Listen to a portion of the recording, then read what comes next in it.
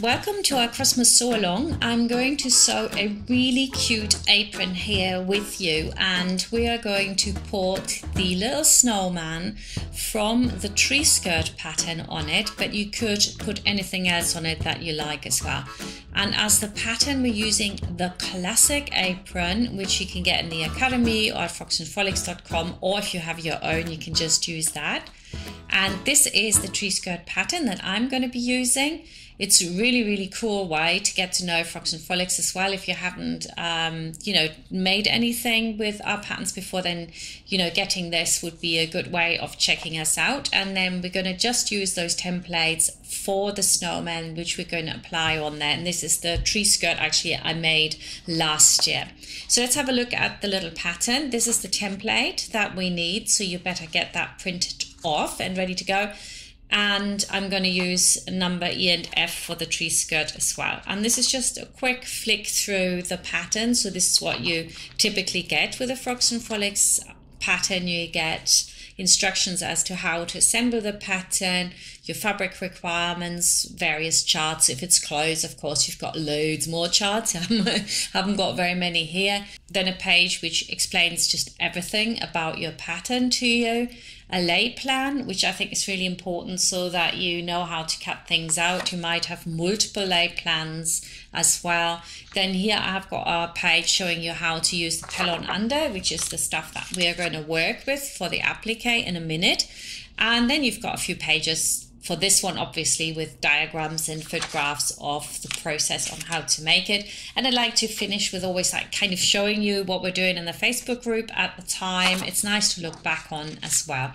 And if you want to put something else, like a different template on your apron, you can do that as well. We've got the handmade Christmas course in the Academy, and it's got like little wichtel and stars and gingerbread men, and you could just put that on. The technique will stay the same. Templates are obviously different, and those are free as well. And look, here we've got the reindeer. Make sure that you check that out so that you don't miss out on all the Christmas sewing. And here we can see them next to each other. We've got the classic apron on the left, and then on the right the apron we are going to make. So you can see on the left we bind around the edge. That's the classic apron, and we've also got a full set of videos for that for you.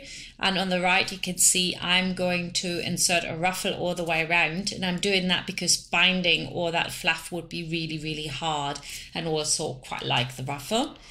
The pattern needs to be cut on the fold, and these arrows you see here, those double arrows, they are the sign for cutting on the fold. And if you need to know a little bit more about how to cut this all out, I would recommend that you watch the standard video for the classic apron first. So here are all my pattern pieces. I've got the front and the lining, and I've got a facing. The facing will go behind and will bind the edge. And this is where this is a little bit different. I actually want to use the same fabric for the pocket as I do for the main fabric. So I need to create an extra pattern piece, and I do that by just drawing around the lining, because I don't want the curve for where the hand goes into the pocket. Yeah, so I draw around that, and then I take my facing and I put that on top.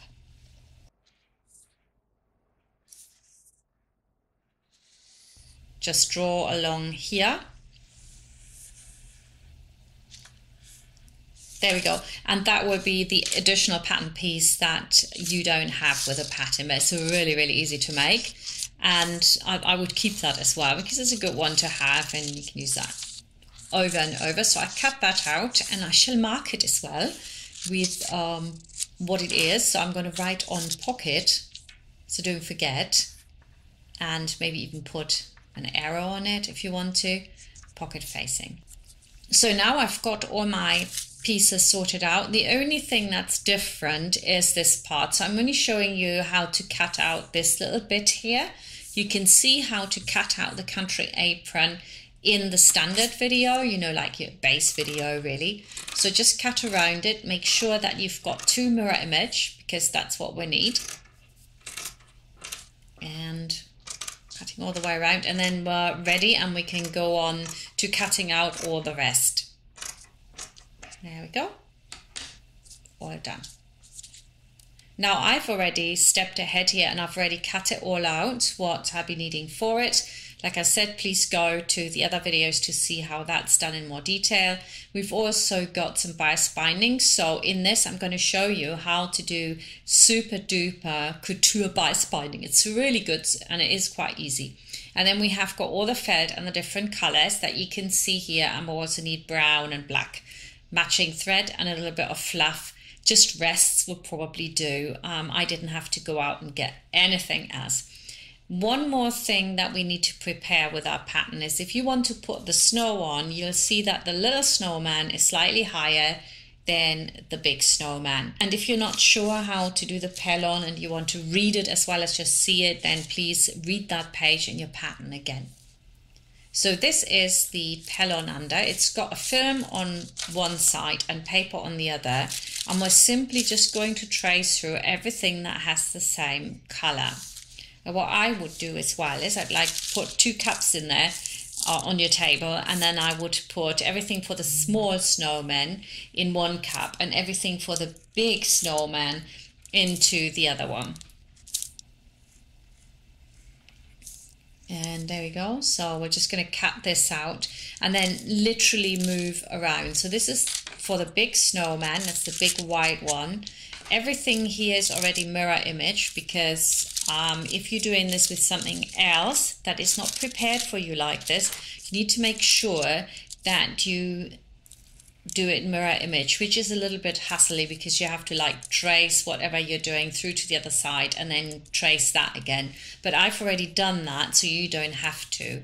And put everything like really close to each other. There we go. And you don't waste any of this stuff because it's so expensive. And I remember when I was a school teacher, my students, that you'd like they'd go right in the center of the Bondo web and then they throw the rest in the bin. So in the end, I used to like cut out like little squares for them and just hand those out. So of course they'd lose those and then say, oh miss, can I have the roll? And I'd let them go to the roll and they would do exactly the same. It doesn't matter how much I warned them.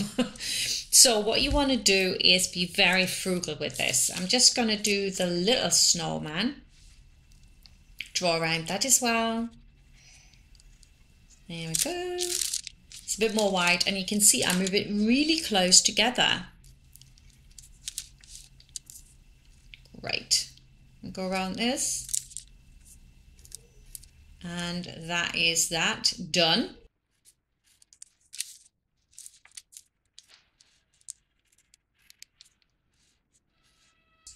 Lastly, I'll cut out my tree and now I'm ready to apply this part here to my front of apron, and I'm using E and F because I thought that would look the best. So cut out E and F. And the thing now that's different, of course, is that you've got like a curve on your tree skirt, and this curve obviously you don't have in the apron, so we need to now make it so that the curve disappears.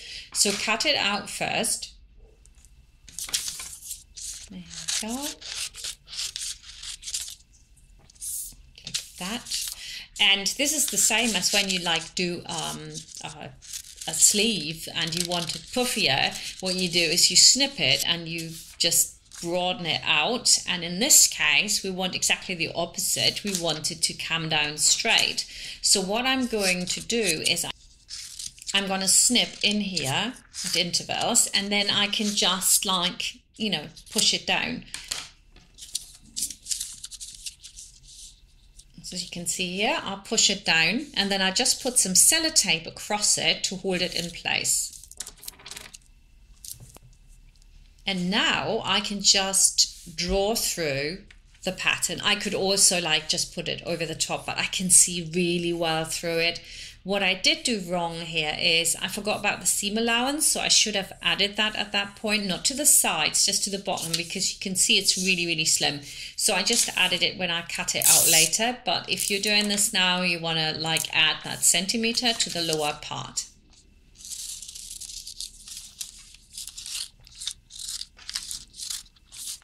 When you cut this out, you need to make very sure that you actually have the right side facing up and not the wrong side, because you're going to put the pattern piece straight on it as you want it to be seen later on as well. And then you cut it out all the way around, and you can see I've left 1 centimeter seam allowance at the bottom there. And you can take the pins out. And now I can put this onto the little apron. It's so cute. I really do love this. It's a lot of work, and maybe putting a few stars on it's easier and some ribbon, but I love it. Now I'm going to iron my Bondeweb or Pellon under onto the respective felts in the right color, and I make sure that I don't waste any here either, so I fiddle around a bit until I get the best out, because felt can last me years. I don't need to throw it out. I'll just keep it for next year when we're doing something else. And you need to leave it on to the count of 8 approximately, so quite a long time. Most felt will not melt or anything, so don't worry about that. It's quite good. And also somebody asked me, yes, you can wash this stuff. It's not as good, of course. It won't last forever, but you're not going to wash this apron very much, are you? So you're only using it at Christmas, and it can come out next year and the year after. And now we're going to do the red and do this as well. And if you guys want like a longer version and I want to see everything and myself, you can pop back on Facebook and you can actually watch the sew along. This is like the glamour sew along, so that you have it really quick. You don't want to sit there for hours really.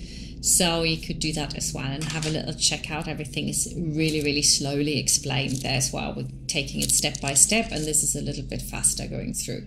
So I've done my red now too.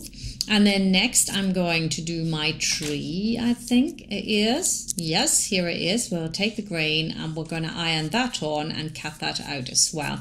And while we're going to do other pieces as well. So I'm always putting something else under the iron, go to the next thing, so that I'm not losing the will to live, because there's so many little pieces and it takes so long. Now that I've ironed everything on, we can cut out all the little pieces, and again have 2 cups, one for the big snowman, one for the small snowman. I was forever looking for mine. They were on the floor, they were absolutely everywhere. So learn your lesson from me, and then you cut it out. Now, one thing for the cutting out to mention here is that when you try to peel the paper off, it's like ever so difficult if you don't do this little trick. If you had to do this for every single piece, it'll drive you crazy. You never will want to do this again. So what you want to do, and this is the trick, is to actually lift the paper halfway off first, so you have something to pull on, then put it back down and then cut your piece out. At which point now, look at that, I can just take that paper, totally easy, and just peel it off, and that makes it ever so quick.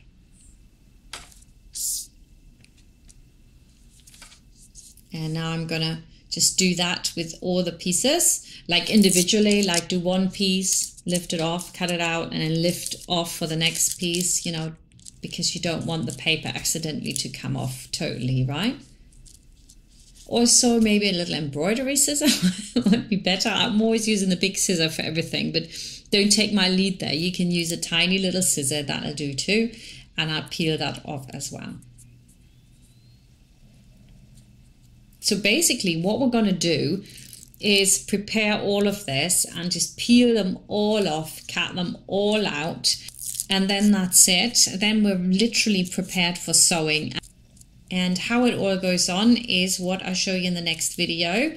If you are watching this video, then I assume you can just pop on to the next video. You don't need to wait until we do it live, because that's a different video. So you can watch the live version and you can watch it also after the event, or you can just carry on with this if you're all ready to go or raring to go.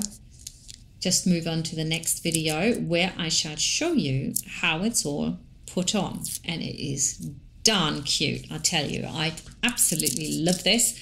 I know it's a lot of bits and pieces and you will go, oh, I don't want to cut all this stuff out, but it's so nice. You can get your kids to help you as well, not the really small kids. It'll be so much fun to put it together with them, then put it all on, iron it on, and then you just go to the sewing machine and just sew it on. So we're having a lot planned, from bias binding to making the whole apron.